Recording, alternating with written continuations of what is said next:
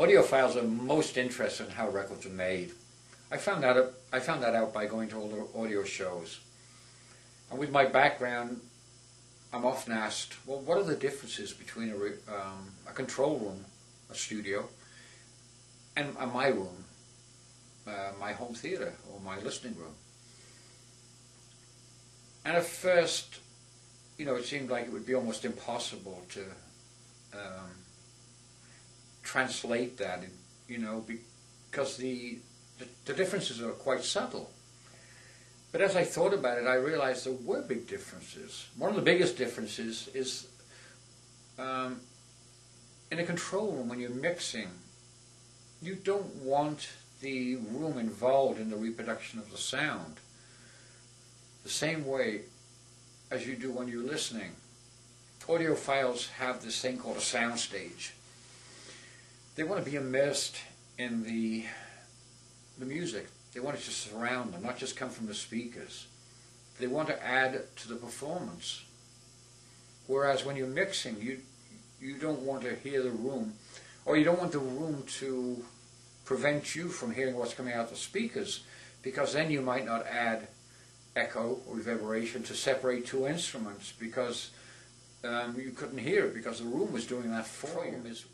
We use near-field monitors. We listen through small speakers. The speakers are balanced on the edge on the top of the console bridge, and we listen at very, very moderate levels. Nothing loud, nothing, and we're listening to direct sound. We want to hear exactly what the instrument sounds like.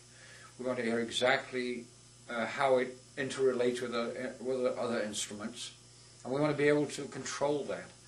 Whereas in a listening room, sometimes 50% of what you're listening to is not coming out the speakers.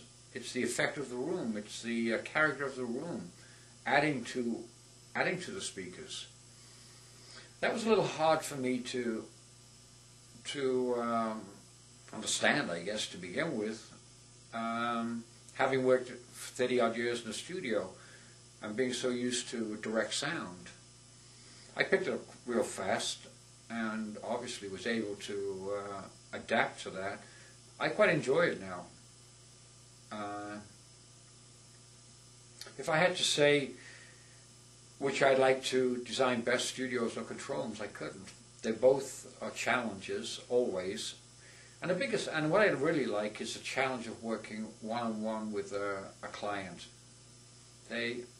Some of them have their ideas, they can verbalize their ideas clearly, and others you really have to dig for. And I enjoy doing that, because I all enjoy music, and that's the common denominator between all of us. We're doing it, we enjoy music, we're doing it to make the music better.